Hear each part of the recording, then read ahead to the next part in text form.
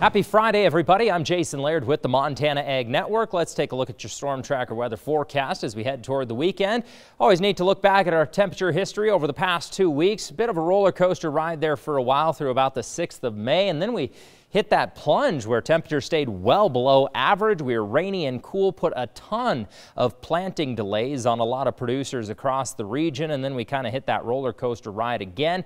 As for right now, water levels really not too bad. I was thinking we'd be a little bit higher right now as we do still have quite a bit of snow melt to deal with and rain that's been going through the area, but right now not bad. Running higher though in north central Montana along the Marias. We'll keep an eye on that. This weekend, despite the muddy fields, weather conditions not bad, rated at pretty good again despite the muddy fields. We will start to see some moisture move back in on Sunday. So on Saturday, high pressure dominates. Sunday, some building clouds, but still mild in the mid 70s.